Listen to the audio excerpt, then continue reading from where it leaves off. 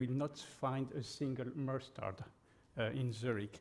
And I think it's not so much a stand of, dogmatic stand. It's because we were convinced, Senning was convinced that you have to use living tissue to avoid complication, mechanical complication, especially on the long run.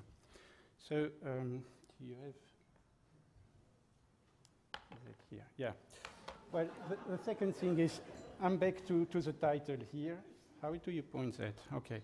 Back to the title. I mean, I received that palliative or even more. What is the definition of palliative? And I think palliative life is palliative. We're going to live 85 years, 90 years, but also the quality of life in the past years will not be so nice. I can tell you it already started with me.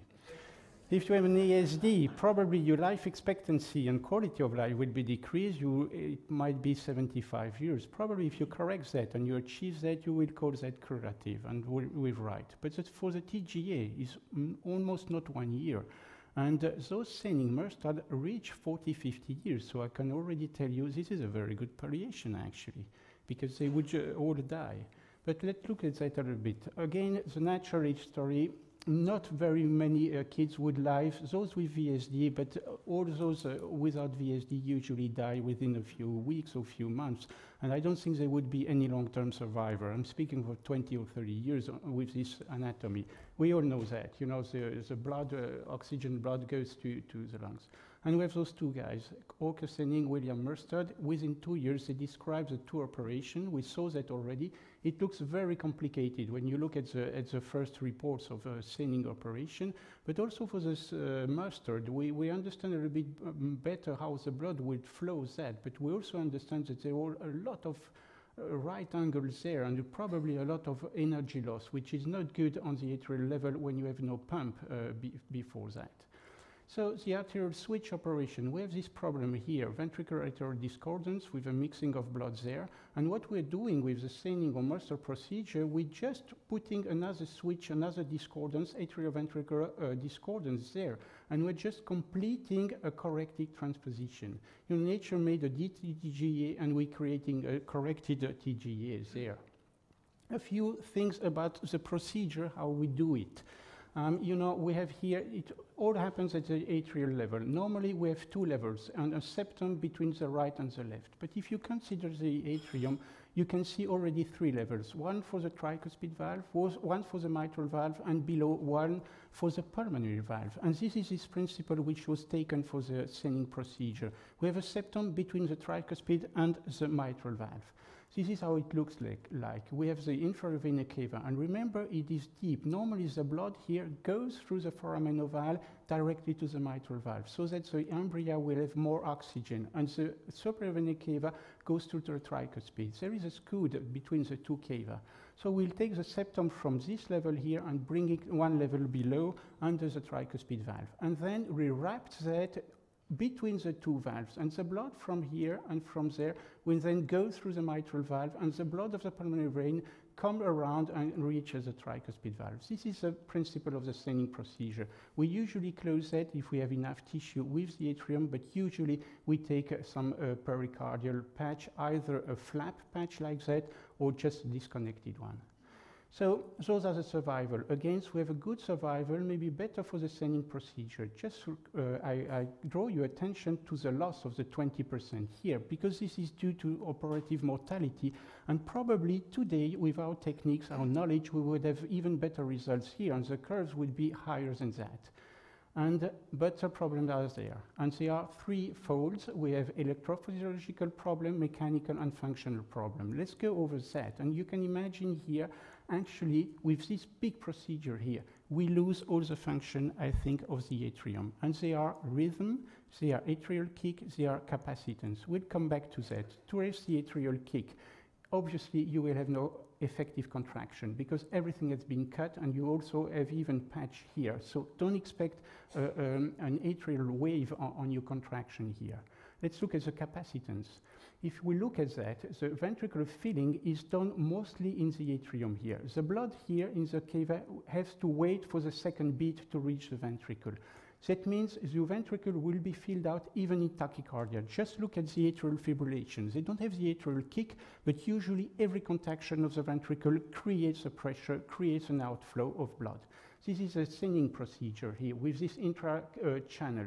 The blood here will go to the ventricle, and you can imagine the distance and the time it takes to reach the ventricle. And if you go in tachycardia, you will never have the possibility to fill out your ventricle on this situation here.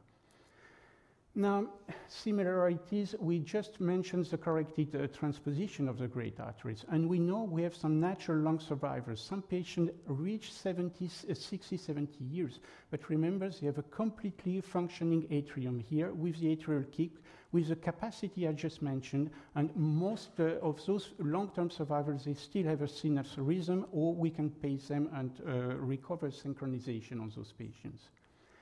The physiological complications are due to this problem here. We have very many suture lines here around the sinus here, and also remember we have the artery to the sinus coming in anatomic situation here above in 40% or 60%, but most of the times they come from below, and probably it has been cut or taken in a suture during surgery. And the sinus node dysfunction is not really so much immediately after the operation. It is an ongoing process, and after 20 years, more than half of the patients have lost the sinus node.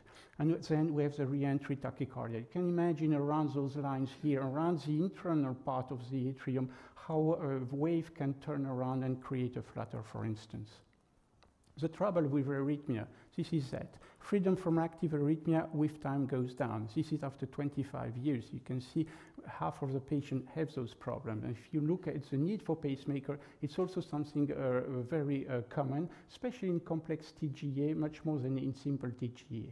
But the other problem, the trouble with arrhythmia, is a sudden death. And it accounts for more than half of the deaths of the Senning procedures. What it is due to, I mean, it's difficult to know. We know those patients with arrhythmia are more prone to sudden death. Probably those with a QRS over 140, ST inversion. But those are very weak signs to really know the correlation is not so good. We know the patient in new heart rate or reduced function do sudden deaths, but we don't always know what it is due to. Some have ventricular arrhythmia, probably those with VSD, especially if the surgeon closes the VSD with ventriculotomy. But usually we have not touched the ventricle. I think the limited preload in tachycardia, exactly this capacitance problem, also plays a role on those patients because many sudden deaths happen during exercise. And also don't forget, we have unfavorable coronary artery. We never analyzed that on those patients. We were made aware of this problem when we do the arterial switch because it was difficult to translocate. And we know the intramural course or a course between the two great arteries is also a risk of sudden deaths. And we probably have 3 to 5% of patients with this problem which have never been analyzed and might die during exercise or simply at rest. Obstructive problem, I remember you know, the inferior vena cava were more on the level on the mitral valve and the superior on the tricuspid valve. And we see the problem mostly on the superior vena cava, but also sometimes on the inferior vena cava or sometimes directly on the mitral valve. Now we also have pulmonary vein stenosis around the patch here, and around the channel here, especially in mesocardic heart. And if I look at only the intra-atrial mechanical problem, you can see the Senning fares better than the Mustard, probably because they never have any calcification here, and we have a growth potential of living tissue. We also have many chances on those. Now we also have other mechanical problem, probably more due to the heart than the surgeon. For instance, subpulmonary stenosis here, because we don't have a normal shape of the right ventricle, a bulging of the septums, and many times we also have some tissue here in the outflow tract. And another problem is pulmonary hypertension, which develops with time. It's reported in 5 to 10%, but he had a VSD, especially because the correction was done pretty late, 30 years ago. After 8 months or 10 months, we see those problems coming out in 1/3 of those patients. So are the risk factors for this pulmonary hypertension. Last, the functional complication. We always have heard that this ventricle, triangular ventricle, is not like this sphincter ventricle here. This is probably true, but I think we have also exaggerated that because 20 years ago we wanted absolutely to impose the arterial switch with right, but we spoke a lot of that. But I think the right ventricle is also not so a bad ventricle to be on the systemic part. Still, if we look at the survival of right ventricle in this series here, which was published last year, Simple TGA, you can see they are really well, they go very well over time. The complex TGA makes the problem, again, because some of them were cut to close the VSD, and also remember there was a time when we were doing the correction without cardioplegia, and you can imagine here that the time of ischemic was much longer than on simple TGA, simple correction. And also, well, this is the problem. What are the indications for the arterial switch? DTGA probably in third world, because those kids come late, and you know you cannot, on an economical and also investment on energy, money, and everything, do a retraining and a double switch. And I think many people are still doing the Senning or the Mustard with right there. But by us, we have a few cases of atrioventricular discordance, and probably this is anatomic correction here. We spoke about TGA, VSD, Eisenmenger, but many surgeons will still prefer the arterial switch on this situation, and we have the corrected transposition, that the double switch to correct them. This is the example here of a corrected transposition. This is how it looks like afterwards. After banding, sometimes you have to repair the root here, and if you have a good pulmonary artery, you will have a double switch. On those patients, if you have a stenosis here, you will do a Rastelli-like procedure with many problems on this side.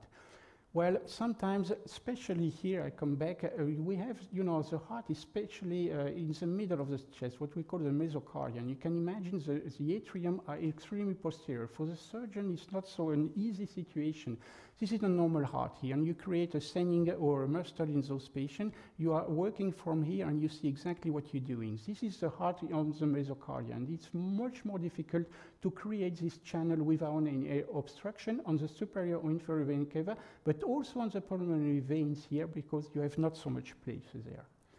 Well, interesting also approach on those corrected transposition is actually the hemi-Senning or hemi-Mustard. Again, the superior vena cava is at the level of the mitral valve, and instead of doing everything, some surgeons do here a routing of the superior vena cava directly to the mitral valve and a cavopulmonary anastomosis. This is a 1.5 repair, I would say, and here you have an arterial switch. Probably not a lot of us would do that when you have the possibility to do an anatomical repair at this level here.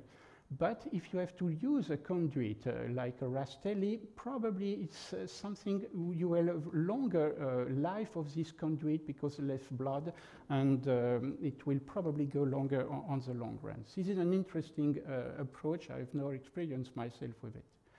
So my conclusion, Senning Mustard, palliation or even more, just remember that those curves are very good, I think, especially if you take out the operative mortality that we would not have here.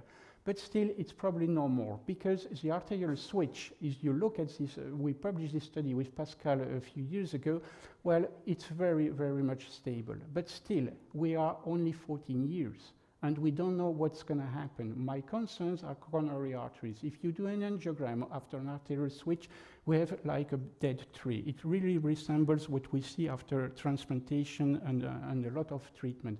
Second thing is, remember, when we cut that, we also do a sympathectomy of the coronary arteries. They are no longer, the neurology, how do you say, is lost. And if you analyze the coronary reserves, usually they are very bad after translocation on the arteries, which is not the case after the Senning procedure. Still, I think the curve will remain higher than the arterial switch, and it is still the operation of choice for those patients. So it's palliative, but it's not more. But I think it's not less. It's a very good procedure.